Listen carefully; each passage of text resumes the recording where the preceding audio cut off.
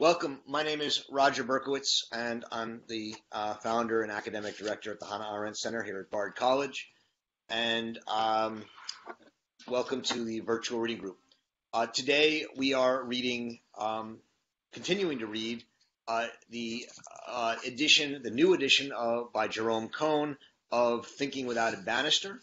This is volume 2 of his collection of essays of Arendt's.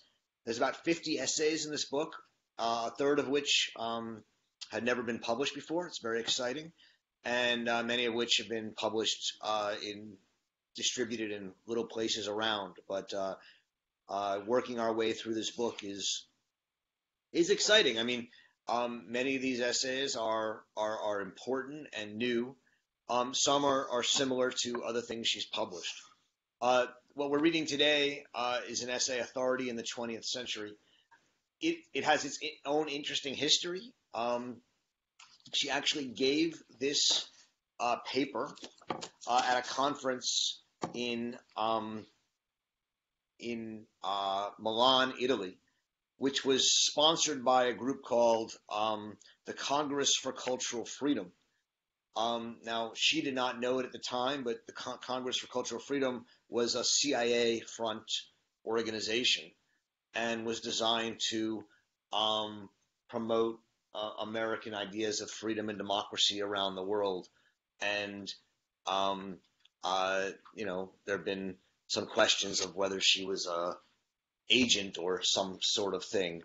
There's no evidence to suggest, in fact, a lot of people have tried to look into this. There's no evidence at all to suggest she knew about the CIA connection, and yet it was a conference that was designed propagandistically, and we should at least be aware of that.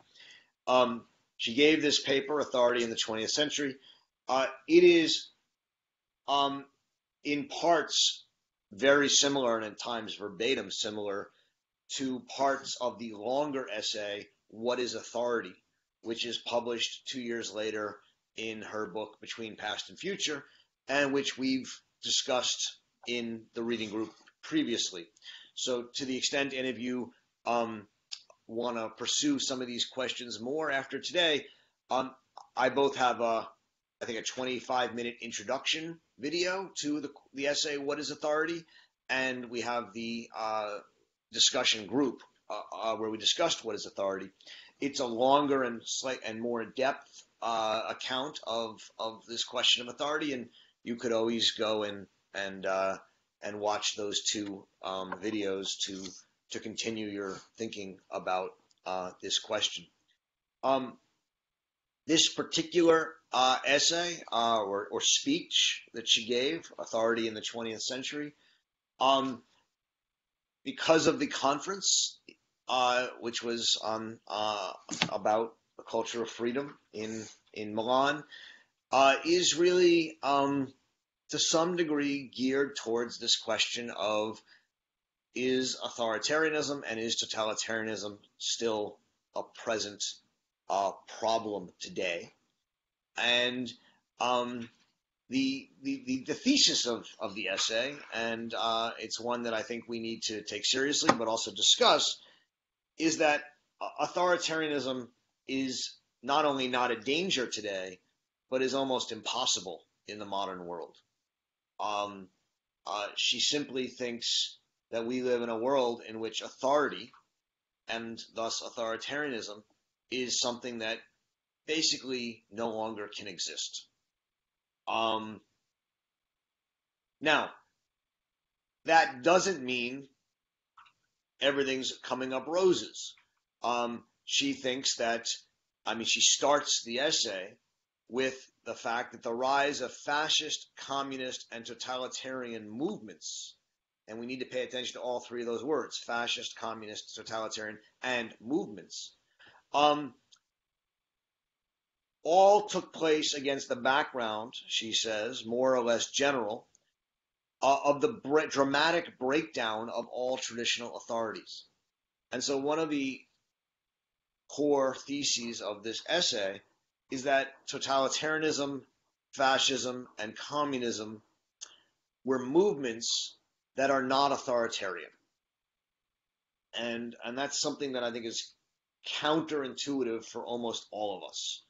We hear such a thing and we could either nod or we could laugh. I mean, what does it mean? And that's in many ways what the first two sections of this essay are about, the way that she understands authoritarian and the way that totalitarianism and fascism and communism are not authoritarian. They are something else.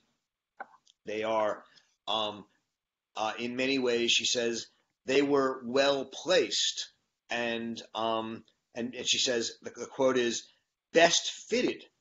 This is on page 69. Best fitted to take advantage of a general political and social atmosphere in which the validity of authority itself was radically doubted.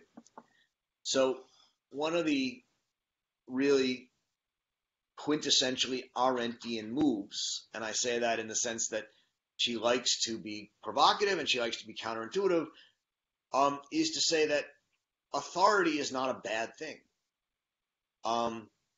Authority is something that, her definition of authority, it's not in this essay, I don't believe, but she gives it in more directly in the essay, What is Authority? But authority is obedience where men retain their freedom. That's a very important point to keep in mind as you think about it and read this essay.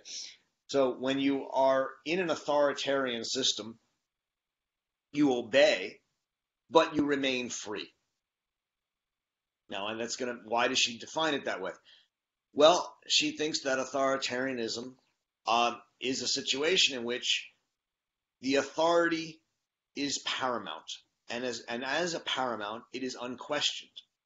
And as unquestioned, everyone believes it, and therefore they freely obey it and follow it.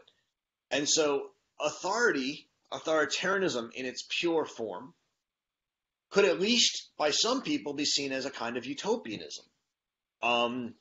It's a government in which the people believe in the rightness and justness and goodness of the driving force of society and of the political powers that represent that force. And if you understand authority and authoritarianism that way, then clearly the modern age, an age of doubt and enlightenment and skepticism, is an age in which the chance of authority is pretty nil. And the argument she's making here is that, okay, when authority is nil, there are a bunch of options. One is, well, there's different forms of authority. There's authoritarianism. You can move from the kind of pure form of authoritarianism to a kind of tyranny, where one person seeks to represent authority, but is not always believed, but has the power to impose it. You can move to a kind of violent authoritarianism, where you seek to replace authority with violence. Or you can lead to a kind of nihilism or a kind of democracy in which authority is sought to be dispersed. And the argument here is that it's in such a situation of dispersed authority, where people doubt authority, that there is a danger that totalitarianism and fascism would emerge. And one of the things we should probably talk about is what the difference is between totalitarianism and fascism on the one hand and authority on the other. Well, the most obvious difference is that in authoritarianism, people are free to obey. And in totalitarianism, it is the greatest threat to and the greatest attempt to exterminate freedom that we have. So the first section of the essay is about the difference between tyranny, fascism, totalitarianism, and authoritarianism. She offers these three models of of different forms of government, of representative models, of authoritarian, tyrannical, and totalitarian government. Um, the authoritarian government is a pyramid with levels through it, and the premise is that the actual authority is above the pyramid, and the pinnacle of the pyramid is the king or the ruler who embodies that authority, which is above him or her, and each level it is imposed down on until the bottom, but everybody feels that the authority that is imposed on them is just, and therefore they obey it freely. It is the most unequal of the forms of government, and yet it is the most the most free, because everybody freely obeys the authority. A tyrannical model is a pyramid, but without the levels, and there's just the top and the bottom, and connected with, she calls it, these struts that are, in a sense, a kind of violence. And then the third is the totalitarian model, which she calls the onion, with the leader in the center, or the empty space in the center, and concentric circles around it, and each circle faces both in towards the leader and outward towards the other, and so it provides normalcy facing outward and a kind of fanatic obedience facing inward. This is her model of totalitarian government. It's sketched out very quickly in this book, sketched out at more length in the essay What is Authority, and at even more length in her book The Origins of Totalitarianism. The second chapter, the second section, is on the need for distinctions and why we make these distinctions between these forms of government, and it's largely about the need to distinguish, the need for distinctions. And she says that we don't understand authoritarianism because we largely see authoritarianism within both a philosophy of history, in which we basically, if we're liberals, we see a philosophy of history where freedom is increasing, and that's a good thing, and any restriction on the increase in freedom is a bad thing. And so authoritarian government is always seen as a restriction on freedom, and thus a bad thing.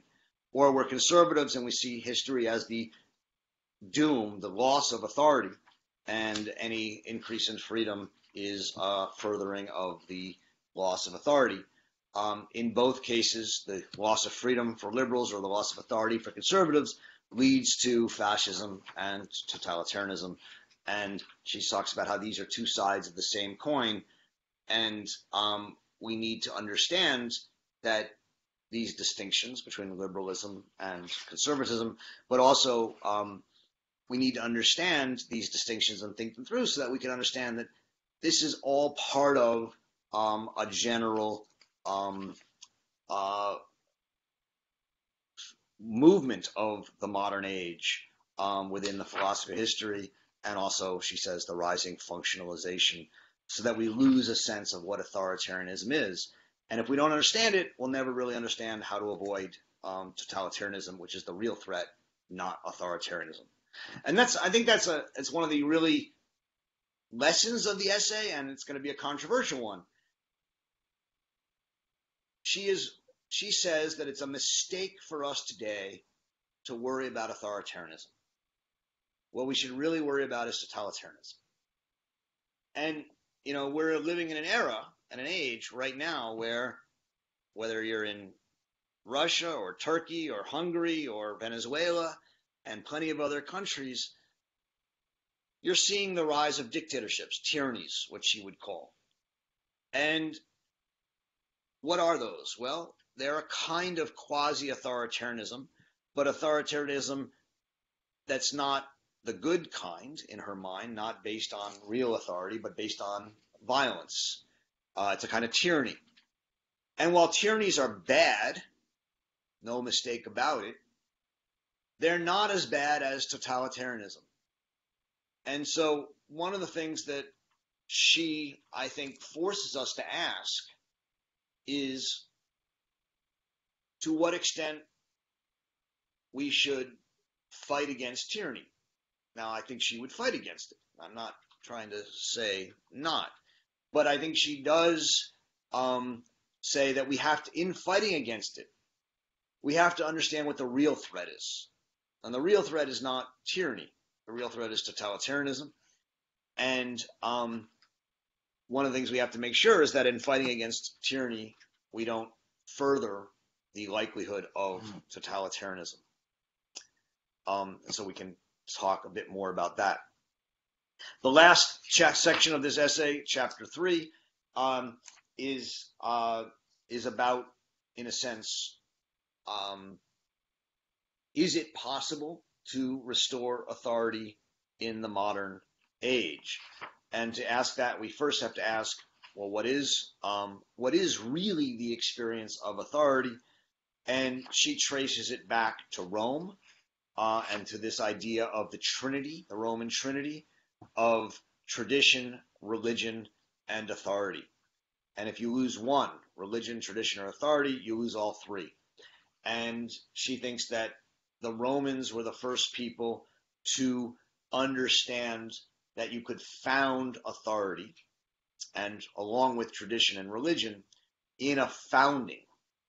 And she thinks that this is the example that the revolutionary experience and the modern revolutions sought to emulate, whether in France or in America.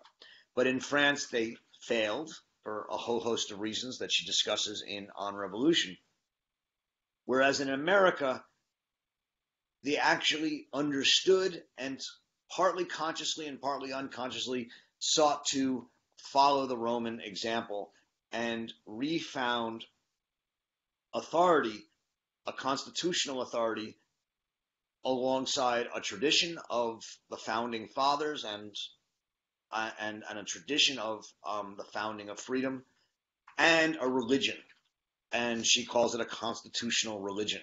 That the secret to the American refounding of authority and the success of the American Revolution was, for her, the moment that the Constitution became to be worshipped. And there became a new religion in America, that in the United States, that would support authority along with tradition. She thinks that that tradition and that religion and that authority in America has been largely lost today. It lasted for about 150 years in her telling. And the last part of her book on revolution is about the lost treasure of the American Revolution, which is this successful founding of freedom and authority together. And so this is these 6 pages here are a very abbreviated telling of that story. All right, I'm going to stop because that should be enough to at least get us going. There's actually this is a very dense and condensed essay, and there's a lot to discuss in it, and I'll to some degree be guided by you guys how detailed you want to get. Okay. I see a couple questions already up on the chat. You're welcome to keep putting questions up, and hopefully we can also get some of you talking and discussing the text. So we'll do both. The first question is from Bob Meyerson. Hi, Bob. Is Arendt pining? This is like, I know Bob's always asking about the nostalgia in Arendt, so that's great. Is Arendt pining for a lost ancient or medieval world where there was such a thing as authority, or is authority an ideal type that was always deeply flawed, either by slavery for the Greeks, empire for the Romans, or bureaucracy for the Catholic Church?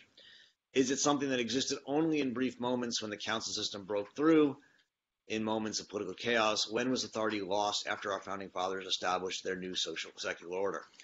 Great. There's about 10 questions here, but let's see what we can do. So, is she pining for a lost or ancient or medieval world? No. I think this is critique you hear about Arendt a lot. It's largely, framed as she still wants us to live in Athens. This is not a pro-Athenian text. Okay, Rome we could replace it with, but it's not even that. What she's pining for is politics and freedom. Freedom is her real. We have to understand that always with Arendt, what she cares more about than anything is freedom. And so to the extent that she pines for authority, it's because she thinks that freedom depends upon authority. Because if you don't have authority, freedom will always require limitation, unjust limitation. I mean, freedom always requires limitation. Authority is the belief in the justice of the limitation of freedom. And so, to the extent she pines for or wants authority, it's in the name of freedom. And so she asks, and she asked this in this book on page 84, right? At the beginning of the section 3, she says, in the following concluding remarks, this is the second sentence of this section, I should like to draw your attention to one which, for many reasons, seems to me of particular relevance. One question. She now asks 3 questions. It's crazy, but okay. And this is the question of where our Occidental concept of authority comes from. So where does authority come from, as we understand it in the Occident? The second question is, which political experience gave rise to it? So where does it come from? How did it emerge through a political experience? And finally, what kind of common public political world came to an end when not this or that specific authority in any particular realm of life, but the very concept of authority lost its validity? So the first question is, where did authority emerge? And her answer is, okay, in some sense you could say in Plato, but the authority in Plato was not political, it was anti-political. It was the tyranny of reason. And so she argues that even though Plato announced the authority of reason, it was an authority that was anti-political and thus antithetical to freedom, and therefore she's going to push it to the side. The true source of freedom in the West, authority in the West, is in Rome. And it emerges out of, as she says, a political experience. And the political experience that it emerges out of is the sacredness of foundation, of founding a people, of founding a political world in which authority, tradition, and religion emerged together. Now, like I said, this is a radically condensed version of what she writes in section 4 of the essay, What is Authority? She does an analysis of the Roman Trinity, as she calls it, whereas authority has its root in the founding moment by which Romulus came and founded Rome. At the same point, the Romulus ruled Rome at the beginning in collaboration with Numa, who was the religious and spiritual founder of Rome. And so authority of Romulus is added to by the religious authority of Numa. And then she says that Rome only truly founded itself and became an authority and free with the writings of Virgil, who in his Aeneid took the founding moments by Romulus and Numa and turned them into a tradition, a story that could be carried over generations. Tradition means to carry over. Ducere is to carry, and trot is over. So it's tradition is what is carried over.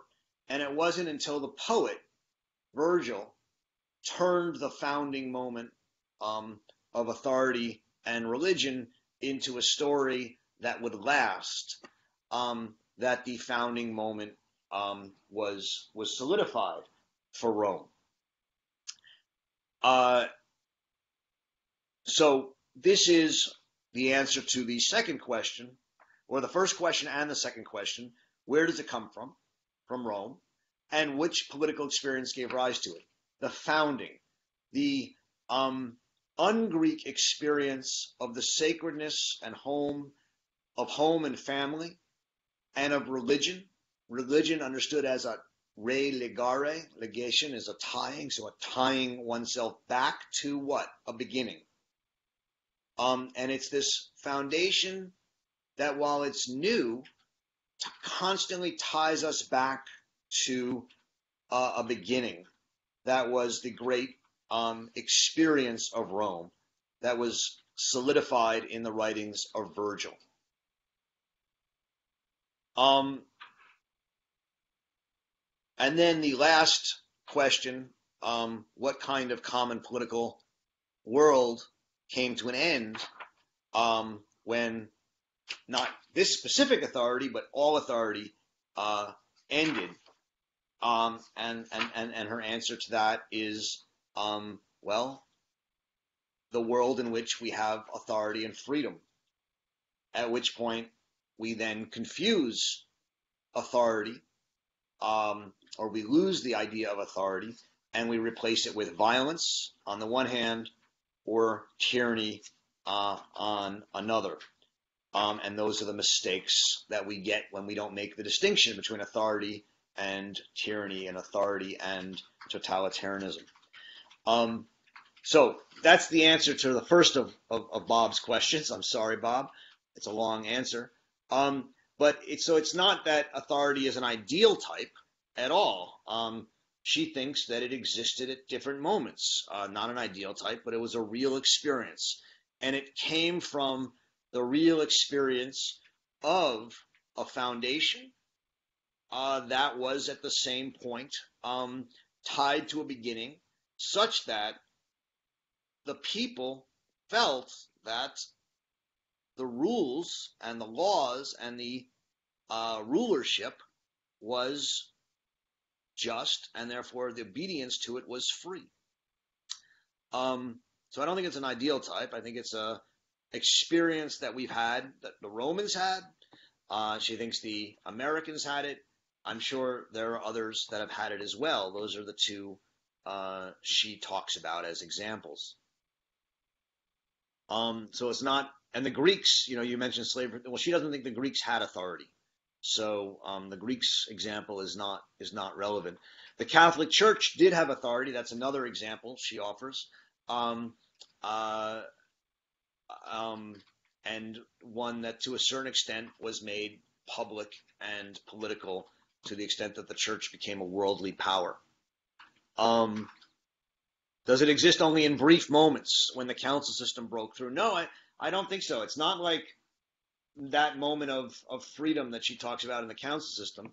Authority can last, and it lasts so long as the stories told by Virgil or told by the American founders, maybe by Whitman or Lincoln, if you're an American. Whitman specifically saw himself as the poet of the American founding. So long as Whitman is seen and read as a living poet of America, and so long as the Constitution is worshipped, and it's still seen as an authority that we all have to, and not only have to, but should want to be obeying, it lasts, and it lasted for a long time. And so I don't think it's a fleeting moment. As for when it was lost, for her, it's lost when we no longer believe in the story, when we no longer believe that the Constitution was a sacred document, when we no longer believe that America is a land of freedom and a new world order. When the Romans no longer believed in the trinity of tradition, religion, and authority. And so when did that happen? That's an interesting question. I think probably gradually over the 20th century. And it's, there's still certain pockets where that authority still is there, but increasingly gone. And she certainly thinks so. It's a long answer to your question, Bob. You want to follow up at all, Bob, or? Two ways. One is, I'm sorry, my question was the first one. I didn't post it until this morning. I hope that, other people would post their own questions, so I wouldn't always be first. The second was, you talk about the founding of Rome by Romulus as being an actual fact. Well, it was a myth. So I don't know that it was a real experience. Maybe it happened, but I'm pretty skeptical about that. Your turn. Okay. Well, I love that you always ask the first question, Bob. It's a tradition. See, we have some authority in the group.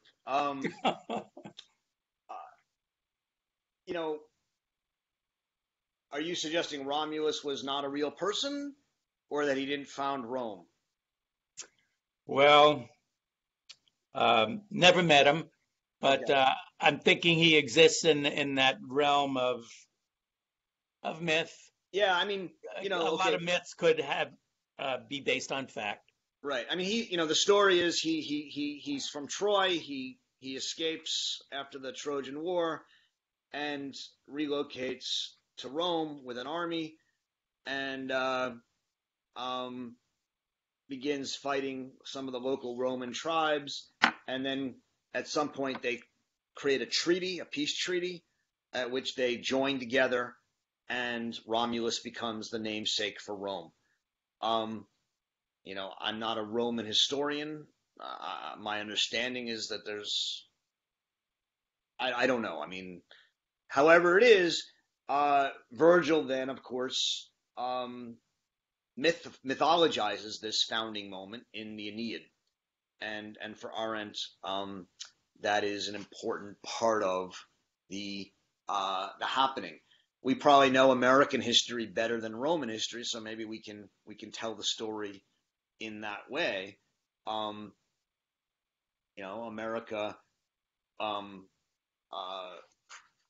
fought a war of independence, had the Articles of Confederation, Constitutional Convention met, unconstitutionally decided to throw away the Articles of Confederation and start a new constitution. And that constitution was controversial. You had the Federalist Papers, the Anti-Federalist debates, and then the Constitution was ratified, and the Bill of Rights. And over the first 10 to 15 years, there is a question: will this new country survive? Will this new Constitution survive? And then you have Marbury v. Madison, and you have Justice Marshall making this claim that was not in any way obvious from the Constitution itself, that the Constitution was the supreme law of the land, and that a Supreme Court could call laws unconstitutional. Right? That wasn't in the Constitution. Some people don't think so. Some people do. I mean, Marshall made the argument, and you then have the beginning of this idea of the United States as a constitutional republic that is under a constitution, and that the political, the democratic and legislative and administrative and even executive functions all are under some higher non-political authority. Again, that's a story that has emerged and was told. Um, you can say that that story really ends. I mean, it's ended. It's been ending for a long time, but it really ends when we come to think of Supreme Court justices as voting, as political appointees, right? As a Republican or Democrat, etc. And for the uh, and so we now say, we can determine a case ahead of time because we know these people are going to vote this way and vote that way.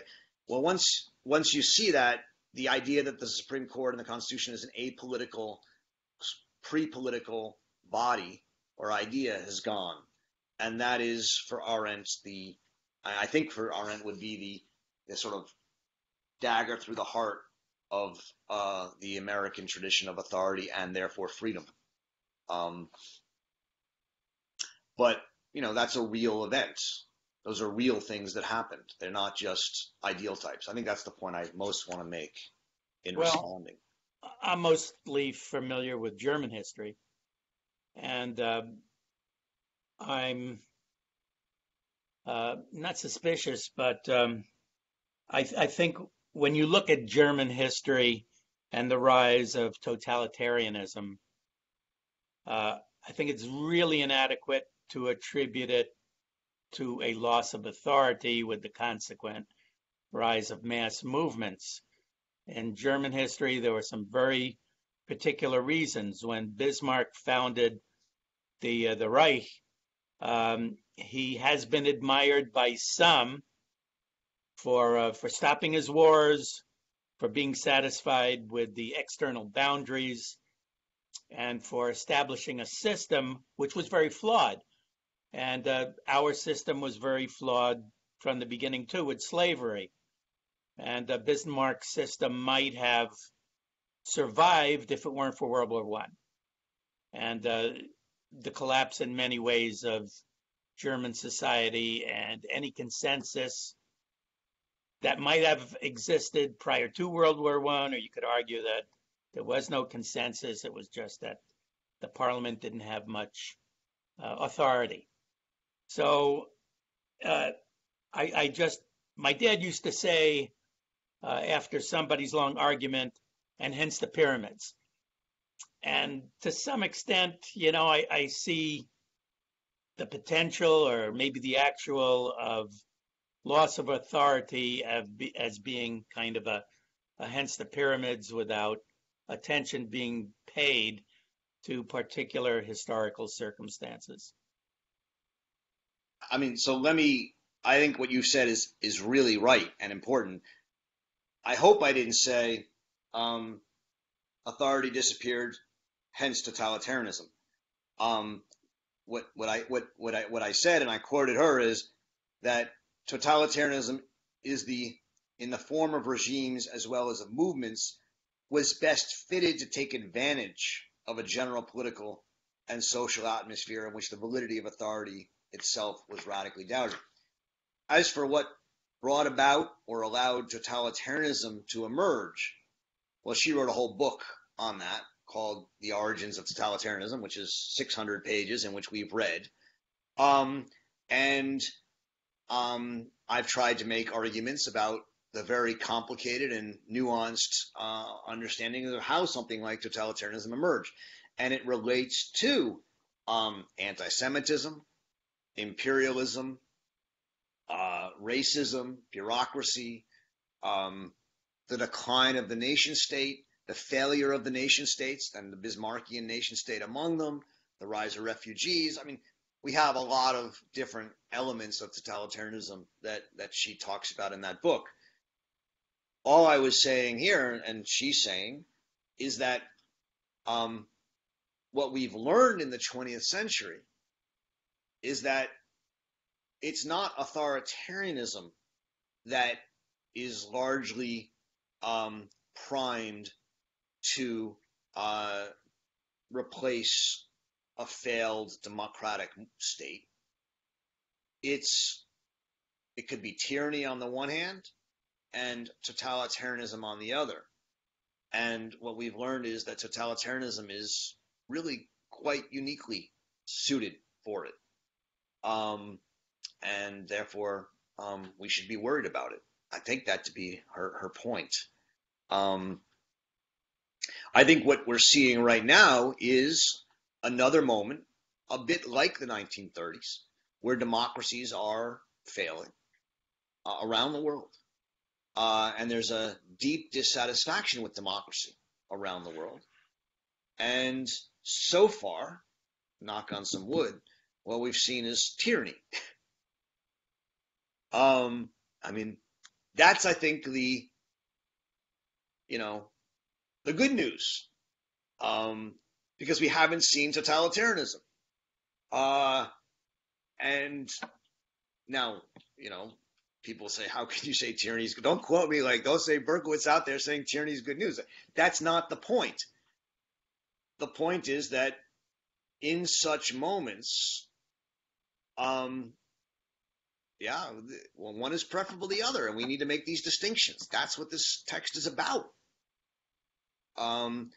And whereas tyranny is compatible with freedom, not the level of freedom that you have in authoritarianism, which is a much truer and higher level of freedom, but tyranny, at least for her, continues to allow private freedom and civil liberties a lot of the time, as long as you allow the tyrant to keep order. There's a lot of freedom left in life, a lot of areas of life that remain free. What you don't have is political freedom. And as you know, and I know, she really values political freedom. She doesn't like tyranny, but she thinks it's different from both authoritarianism, which allows political freedom, and also totalitarianism, which is the extinguishment of all freedom.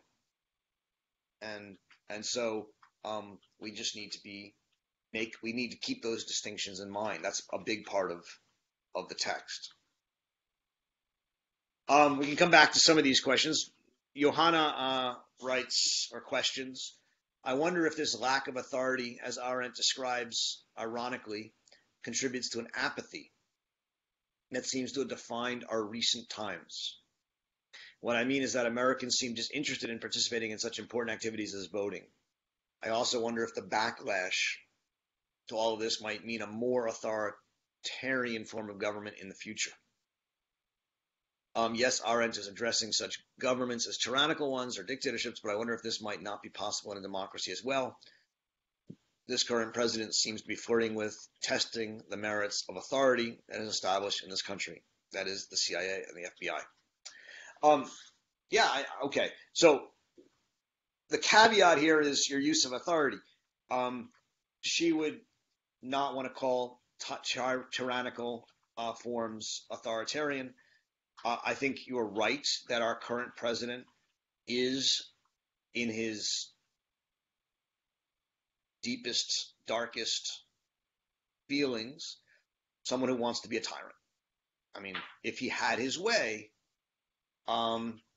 he's not someone who really loves the joy and the chaos and the messiness of democratic politics. I mean, I think that's clear. And so we're at a moment in which I think if you look at the people he respects around the world, Erdogan, Putin, Orban, these folks, he respects the people who've become tyrants or are becoming tyrants, dictators, whatever word you want to use. Arendt wouldn't call that authoritarian. She would call that a replacement of authority with violence, right? This is the confusion of functionalist arguments that she talks about in part 2 of this essay. Just because functionally violence makes people obey doesn't mean that violence is authoritarian. And she thinks it's not. She thinks it's a mistake to call it that. These are words, and a lot of people could say, why quibble over the words? I mean, we use the word authority to mean violence today. Why not just let it go?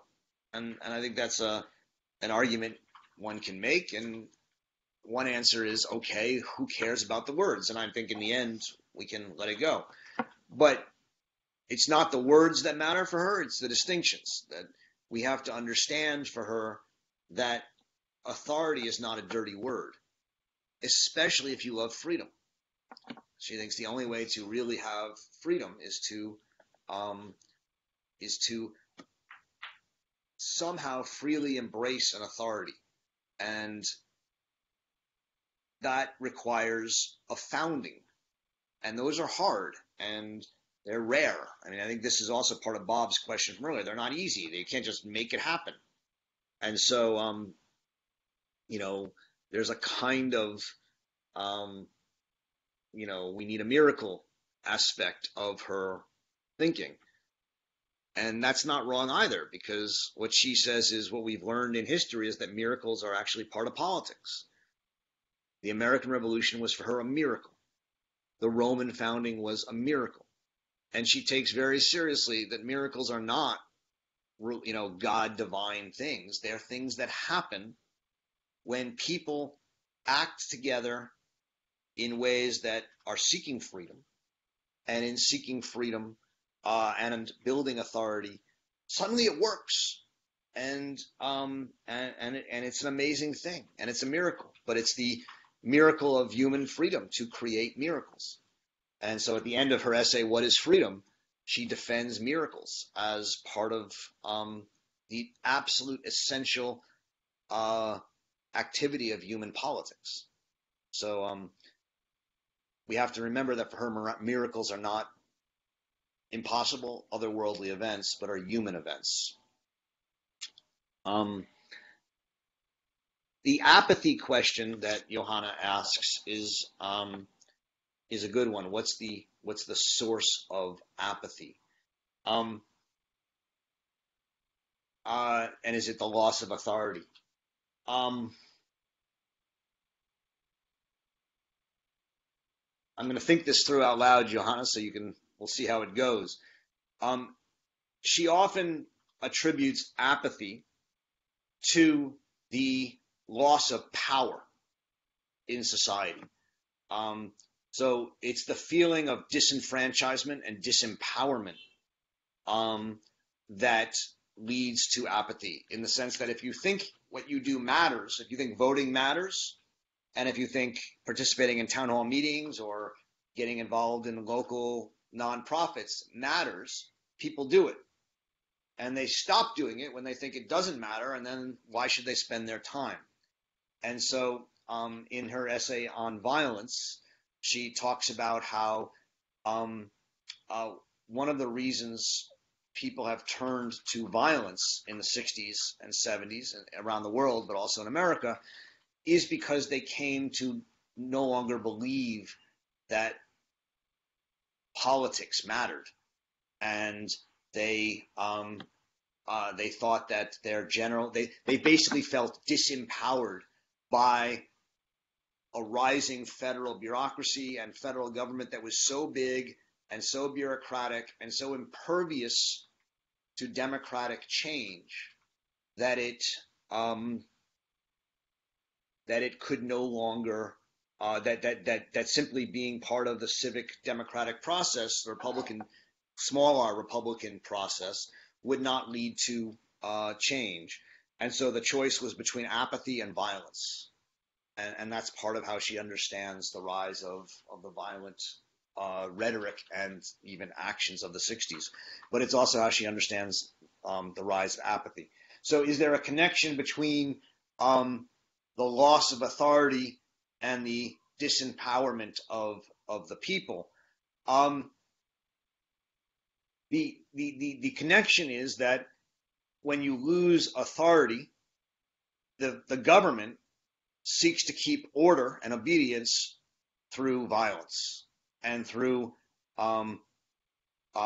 bureaucratic administrative control of the people, instead of through free acceptance of the laws. And once that happens, the people lose their conviction that they are living a democracy of self-government, because now they're confront not elected representatives or themselves, but bureaucrats who are unelected, appointed often through, patronage or through nepotism or through bribes or whatever it is. And when you confront a bureaucracy, which she calls a rule of bureaus or a rule of nobody, you don't feel like you can make a difference. And so it's the bureaucracy is in some sense a replacement for authority. And authority, and thus the loss of authority, leads to increasing bureaucracy, increasing administration, a decrease in self-government, and a sense of empowerment, and thus apathy. That was I think that works, and happy to hear thoughts on it. I'm just thinking that that's probably the most dangerous observation of our society today, that it is the apathy. I know that there's demonstrations against certain things that this current president has proposed, but yet for the average person, at least the people that I know, it doesn't matter, so they don't get involved. And I think that it diminishes the power of the authority, because I don't think that authority is necessarily a bad thing either. But it has to be an authority that's flexible, malleable, that meets the needs of the people in that particular time. And I think that's what has not happened in America in the last 10 or 20 years. Yeah, so here I'll put on my optimist hat for a second, Johanna. And, some of you have heard me say this, but I think it bears being said. I think you can't understand what's going on now in a 5 or 10 year frame. I think the apathy and disempowerment and disenfranchisement stretches back at least 50 to 70 years. And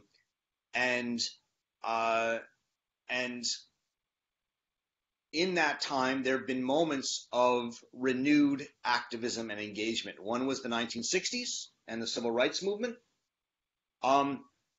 And there have been others. But the most recent two were the Tea Party on the right and Occupy, and now Indivisible on the left. And we could even add Black Lives Matter, I think, as well. And my optimistic take is that there are large numbers of people in this country who are responding to what they see as a betrayal of their idea of the government. Some people in the Tea Party, some people in Indivisible, some people in Black Lives Matter, not by apathy, but by engagement.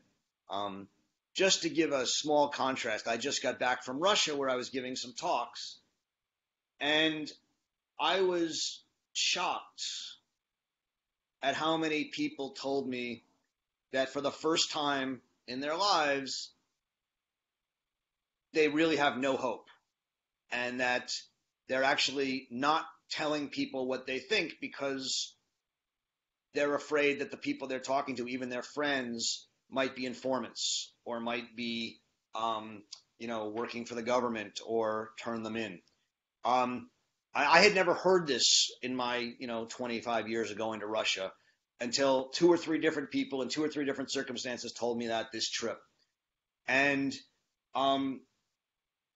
what you start to see is the evacuation of politics and the evacuation of the public sphere. And I fear that is happening there. I don't fear that happening here yet. Now, is it possible it will? Of course. But so far, I've been deeply emboldened by and excited by, first, the Tea Party. Even though I didn't agree with the Tea Party's politics, I thought the Tea Party was a good sign for America because it showed citizen activism. And now by Indivisible. And, by the way, I should mention at our conference, at the Arendt Center conference in October, coming up, the topic this year is citizenship and civil disobedience. And it's precisely these kind of activities. And the opening 2 hours are going to be a talk by Professor Theda Skocpol of Harvard, who's studied both the Tea Party and the Indivisible movements. and then a conversation with her and members of the Tea Party and members of Indivisible and members of Black Lives Matter as a way of thinking about this moment of citizen activism in our time. And I actually am really excited for that event. So I hope a lot of you will be able to come. So yeah, I think apathy is a huge problem. I think it's a big danger. But I actually see right now one of those moments of engagement. And I hope that continues. I mean, certainly as someone who spends his time teaching young people, I can tell you they're engaged. They're really engaged. And so we may be helpless, but they're not. Can I say something? Who's that? Yeah. Who said that? It's Daphna. Hi, go ahead. I think that one of the problems about apathy that I see in the United States, maybe not so much in Europe, is the fact that what we're seeing is a lot of people angry, and it stems to a large extent from the spirit of entitlement that is perhaps best characterized in consumer terms. And they have more than I do, and I'm entitled to my Jaguar or whatever it is I'm entitled to, and my Trump Tower has to be in gold so everybody knows that I have it. And the least discussed issue, which I think is really at the core of this, is the universal growth of inequality, which is a return to a previous, maybe more justifiable reason for parties coming up and demonstrations and all of that, which is spearing the spirit. But the people that voted for Trump were the ones who were probably the most affected by this spirit of entitlement and severe inequality, which very few economists are actually discussing. It's beginning, but it's a taboo subject it has been a taboo subject for a lot. I mean, thanks to Piketty, it's becoming more of an issue. And I also think that some of the movements that we're seeing now, as a response to serious injustices that are being perceived, may be perhaps a revival of a sense of belonging to a major democratic force that is being lost. That's it. Sorry. That's it. That's excellent. There's no doubt that inequality and the extraordinary inequality of the moment is part and parcel of the problem.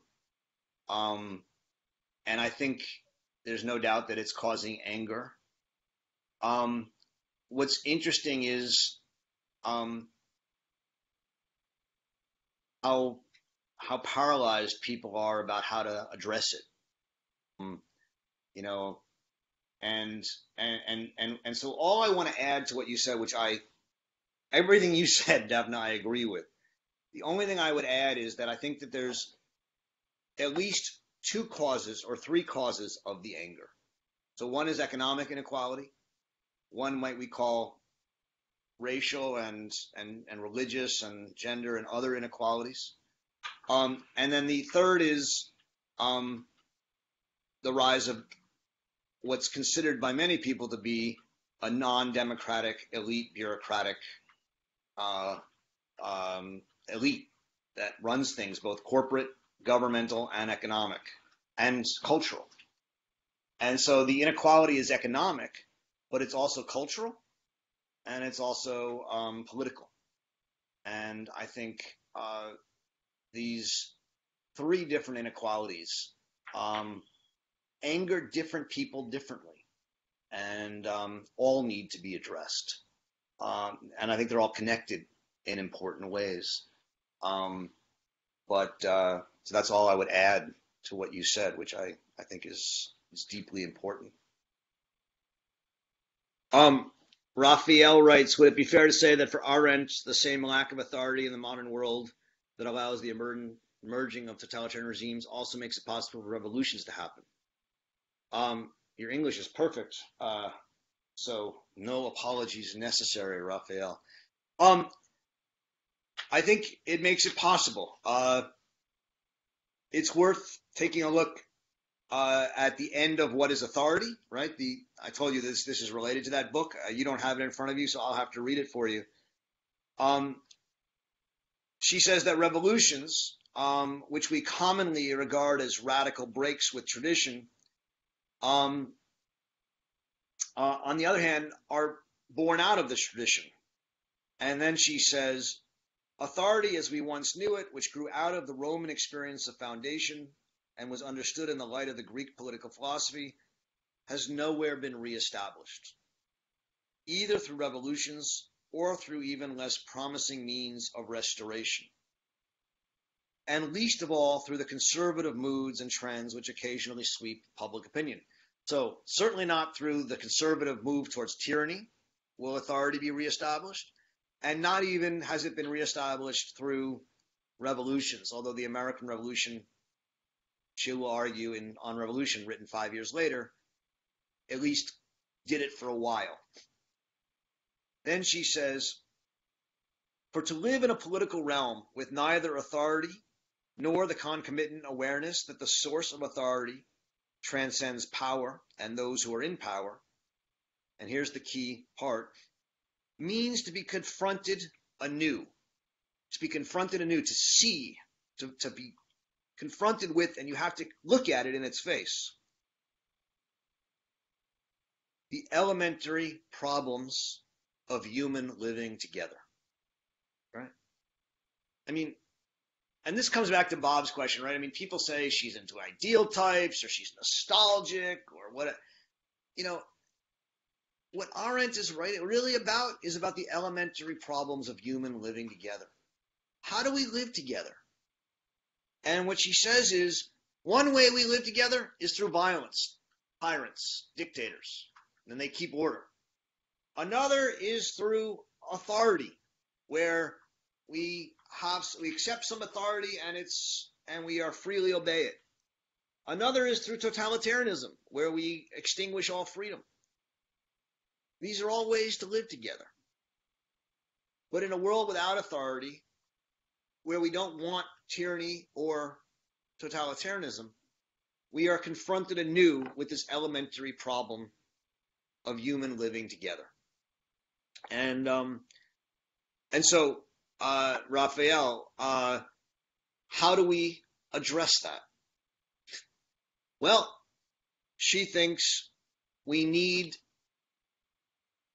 in some way a new foundation, but there's no claim on her part that she knows what that is. She's not a prophet. She's not telling you what to do. She always says that she's not someone who does that. What she does is help us think through the problems and get clarity onto what the problems are. And if you can see that as the problem, I think you can see what our task is, which is to think, how are we going to live together and figure out how to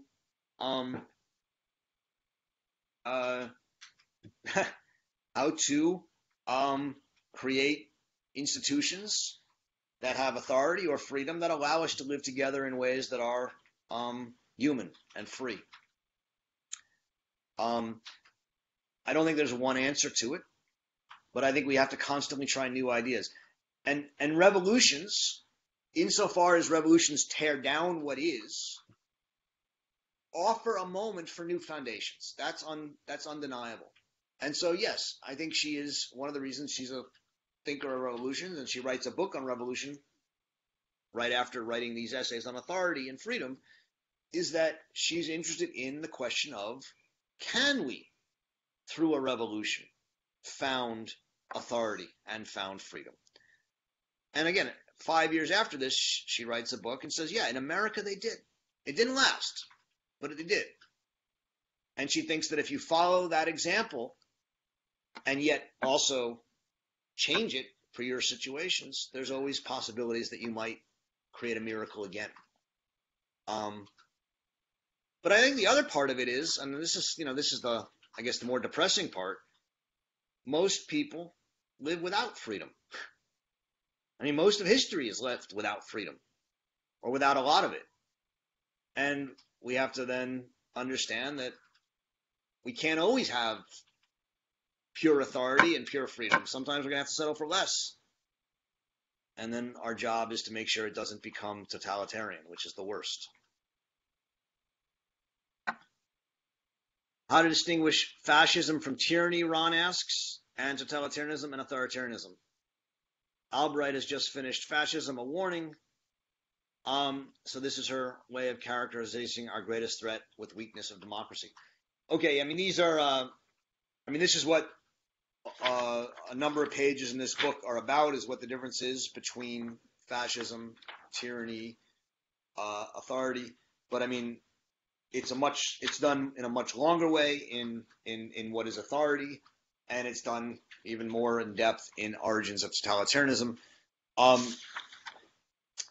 In brief, for her, authoritarianism is obedience mixed with freedom.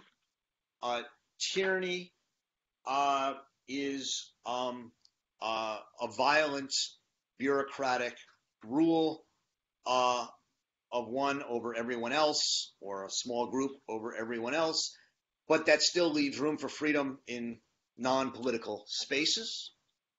And then there's fascism and totalitarianism. And the big markers of fascism and totalitarianism that separate them from tyranny are the emergence of movements and the use of terror. This goes back to the origins of totalitarianism. They replace political parties with movements. And this is what she describes in your text on pages 72 through 77. A movement a movement doesn't seek political goals, because once they achieve those goals, a party achieves goals, it stops and it lets people be. A movement needs to constantly set new goals and set even impossible goals, because what it seeks is not policies or some end. It seeks constant control and power, and it needs to constantly feed this movement. In fascism at the beginning and totalitarianism, movements replace parties. The difference between fascism and totalitarianism, which is a little more complicated for her, is that the movements, once they take power, turn into more political parties and stop being a movement and stop seeking world total governance and total domination, and become more of a traditional political party. So I haven't read Albright's book yet, although I'm plan to. I'm reading right now a big book on fascism by Payne, Payne, which is interesting. I think fascism is a problem today, insofar as I think a lot of these people that I've talked about, Orban in Hungary and Erdogan and even Trump, and this is the argument I made in the long essay I wrote in the Los Angeles Review of Books, are actually movement politicians, and they are mobilizing movements. And I think it's completely wrong to think of Trump as a Republican. He's a Trumpian. He's a movement. He's creating a movement, and that's why he has constant rallies. He's not a traditional politician, and he needs to constantly mobilize his base. And yet he's not a totalitarian movement politician, because once he attains power, he's trying to govern through party structures and not trying to destroy them. And that's a big difference. So I actually think fascism is a real worry today. And I think that you can now probably legitimately call Viktor Orban a fascist, and maybe Putin and others. I'm not sure. but I don't think they're totalitarian, and so I think that's why, again, they're still bad, but these are distinctions that I think it's worth making in order for us to understand what we're talking about. Very helpful. Thank you. Thanks, Ron. Suzanne writes, were there conversations, debates between Arendt and the authors of the big important text, The Authoritarian Personality? I would think she would have at least criticized their use of the word authoritarian. Sam, do you want to say anything about, because I know Sam recently taught that text in her work. Samantha, are you here? Can you hear me? Yep. Yeah, I wrote a comment back briefly. Not that Arendt doesn't directly comment on the work that Adorno co-published out of UC Berkeley in the 50s. They had a famously antagonistic relationship.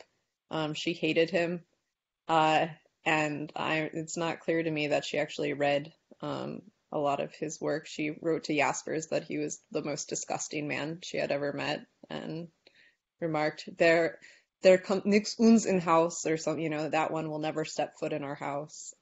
So I think that the antagonism got in the way of intellectual engagement. They're both thinking about the same questions, though, and how to provide an account of the emergence of totalitarianism in the middle of the 20th century, and the nature of anti-Semitism and authoritarianism and fascist governments. Adorno is coming at it from a kind of Freudo-Marxist framework, out of the so-called Frankfurt School tradition of critical theory. And Arendt is coming at it more with a kind of Benjaminian approach, thinking about history and the different elements that forge together in terms of economy and racism over time. I think there are a lot of differences to be drawn out in the way that they approach the question.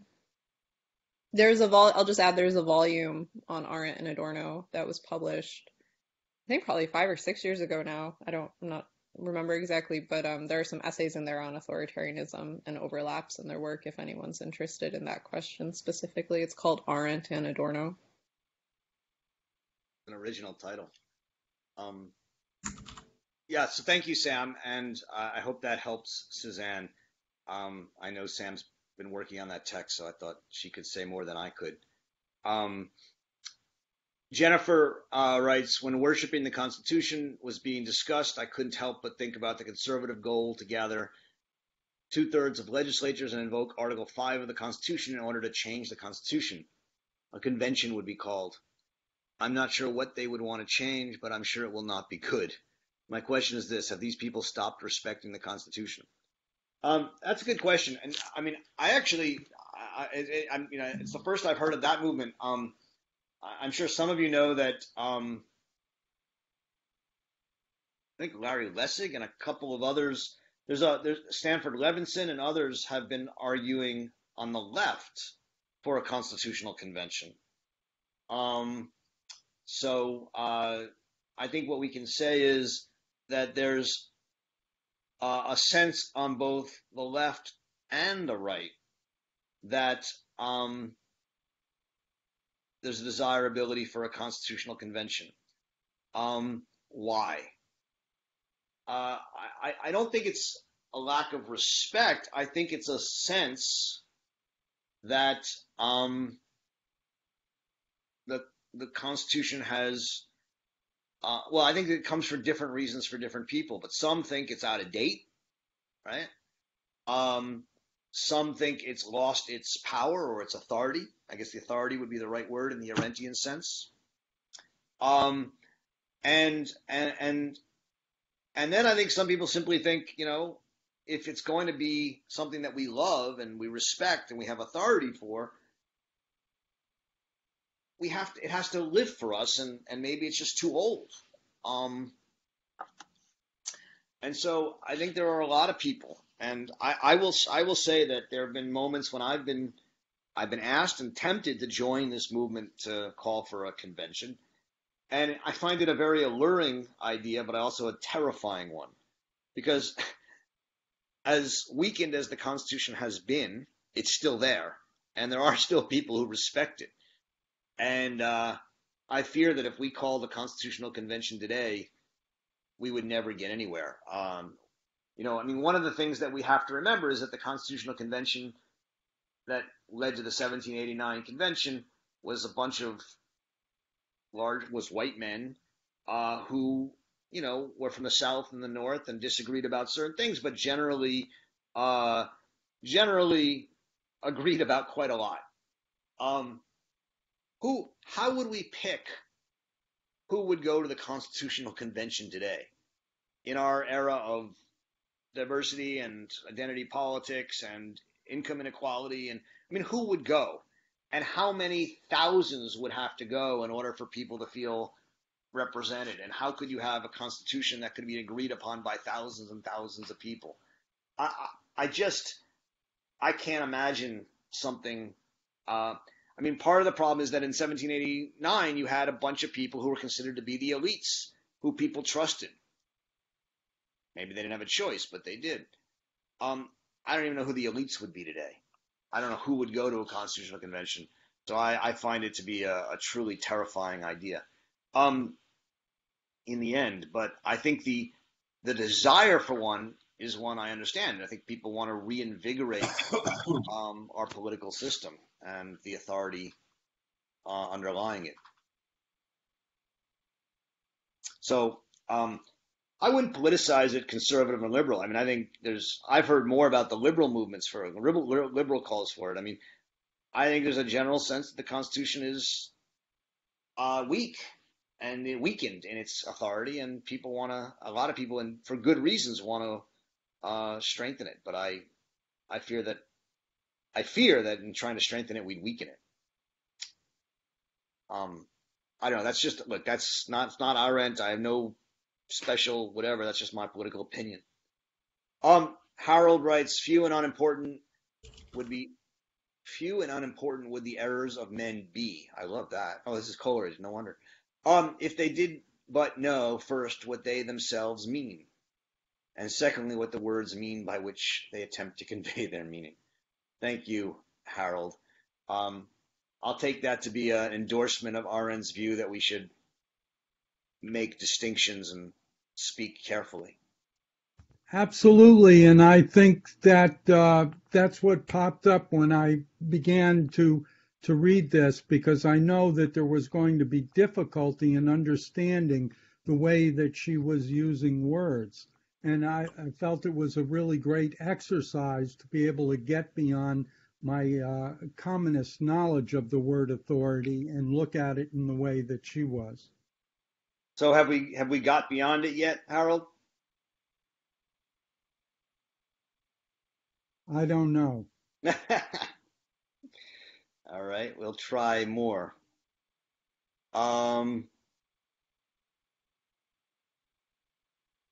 Could authoritarianism be distinguished from totalitarian regimes because of the social contract?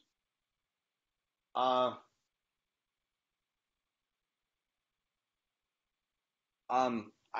not sure. The social contract.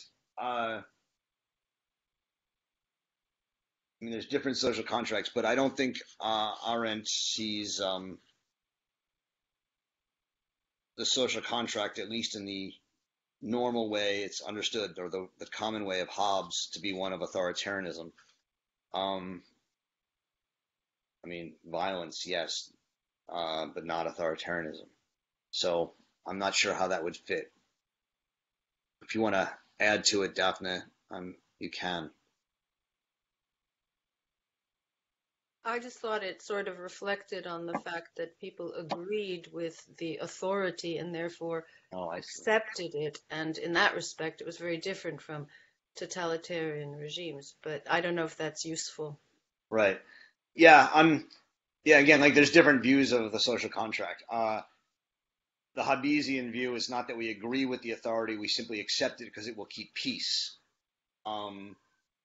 which is very different from agreeing with it, or finding it freeing.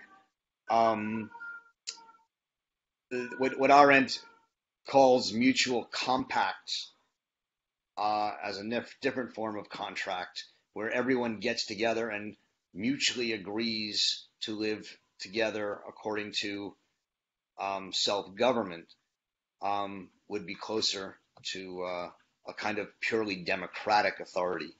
But I don't think she usually sees the social contract as not authoritarian, but as more tyrannical or bureaucratic. Kevin writes, I wonder, Roger, if you or others on the call have been following Andrew Sullivan's writing on Trump in New York Magazine. He also interestingly has a recent piece on events in Hungary. But in a recent piece on Trump, he uses Plato's discussion of the rise of the tyrant in late-stage democracy as a filter for understanding Trump. Sullivan is a conservative, but it just seems like it might be interesting to compare and contrast Arendt's discussion in this piece with Plato's and Sullivan's approach. Yeah, I mean, I've linked to and written about Andrew's use of the Platonic analogy in Amor Mundi, the weekly newsletter we send out. But it's been a while. He's been doing it for a while, and so I don't remember precisely everything he says or what I've said about it, but I will say that in general, it's an important insight. Democracy, Plato says, is a kind of emerges out of a sense of unfettered freedom, and thus a rejection, unfettered equality, and thus a rejection of all distinctions. And in such a rejection of distinctions, a refusal of judgment, a refusal of the good and the bad, and this will lead to all sorts of resentments and disorder, and a sense of freedom run amok. And it's all too likely that one of these Democrats will emerge who can rouse the people as a demagogue and unite them back under a kind of demagogic, tyrannical leadership. And so Plato sees democracy as the breeding ground for tyrants. I think that's a generally accurate description. The Arendtian caveat to that is that she doesn't think that the United States was a democracy. It was supposed to be, and what a constitutional republican government with democratic elements. And so the whole premise of the United States was that it was not supposed to lead to that kind of unfettered equality and lack of distinction. It was supposed to be governed by an elite, the aristocrats, who would be elected. And the obviously that has changed. I mean, Andrew Jackson was the first Democratic president in the United States. It's not an accident that Donald Trump sees Andrew Jackson as his model. Trump is, I think, as Sullivan rightly says, a demagogic figure. And it's made possible by the increasingly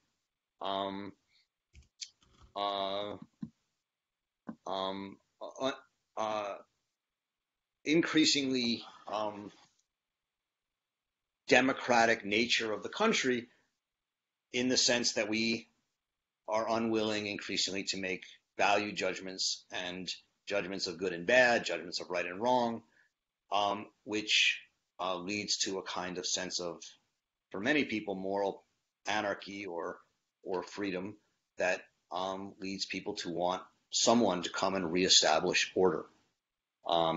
That was Plato's insight, and I don't think it's been proven wrong.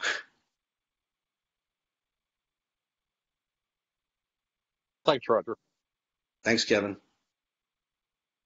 What about the fracturing of the family today and how this is even greater than it was in the 60s? This seems to be a prominent factor affecting the cause of apathy and violence. Yeah, I mean, it's not an accident that Arendt, on the very first page of this essay, talks about the most extreme manifestation of this climate. And by the way, this is sort of what I mean by democracy run amok, equality run amok, in her mind. That the most extreme manifestation of this is the breakdown of the authority of parents over children, teachers over pupils, and generally of the elder over the younger. She sees this loss of authority as, I mean, she says even in tyrannical regimes, even in totalitarian regimes, authority generally in school and in families is still accepted. It's the most basic form of authority. And the idea that, we talk about children's rights and the century of the child is for her a sign of the extent of the loss of authority in our time. It's not just political authority, it's all authority. And that for her is very dangerous. So another essay that she writes in Between Past and Future is the essay Crisis in Education, which again we've talked about, and you can watch the video, both the introductory video and the discussion of it on our website if you'd like. And in that essay, she talks about the consequences of the loss of authority in education and how dangerous she thinks it is. And she suggests that even though authority is lost and can't be restored in politics, we have to, she says, even if it means lying to ourselves and our children, we have to maintain authority in education, because there's no way you can teach people without authority. And so the connection to the family is very important in her understanding of the loss of authority.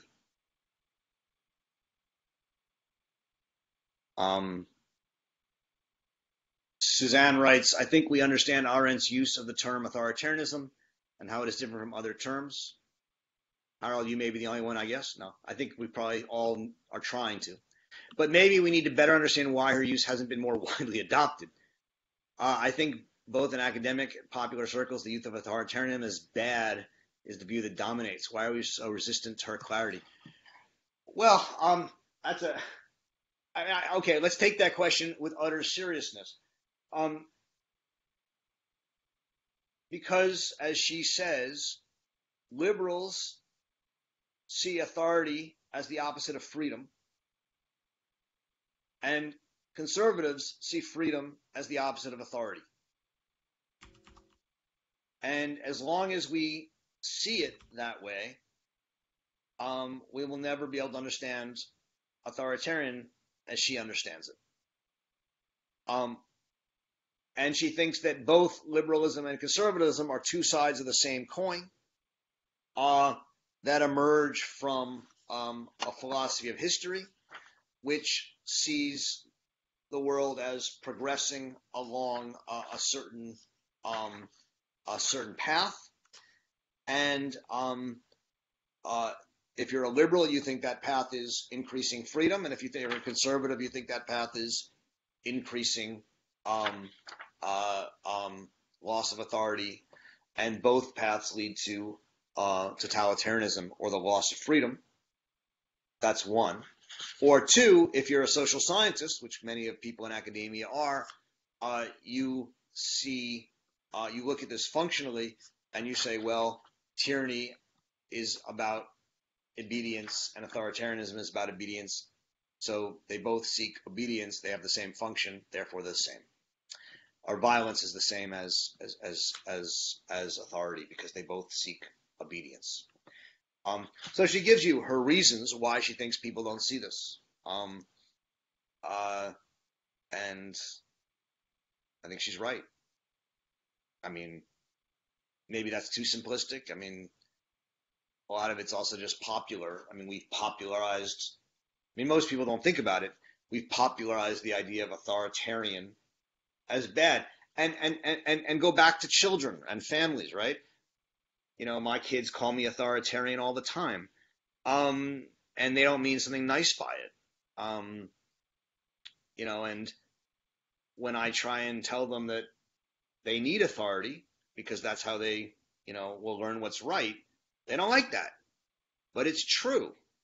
And yet in our parenting books, you know, okay, some say that, I think, but there's a real fear of, I think most parents are afraid of being authoritarian today. It's just it has a bad sense because we don't trust authority. And yet I think Arendt is talking to us about how dangerous it is to live in a world in which we don't trust authority. Now, that doesn't mean we should trust tyrants or bad parents, right? And that's part of the problem is we have lost a common sense of what a good parent would do. All right, we're over time and I'm going to have to run. Thank you guys all. I hope you're really enjoying these new essays in this book. I am. It's a treat for me to be able to read these all for the first time with you. And we look forward to seeing you in 2 weeks. I hope you're enjoying the beginning of spring and baseball season, right, Harold? I'm going to the game tonight. Wow. Very excited. Very good. Very good. Excellent. See you guys all in 2 weeks. Enjoy. Thanks, Rob. Hannah Arendt. Bye-bye.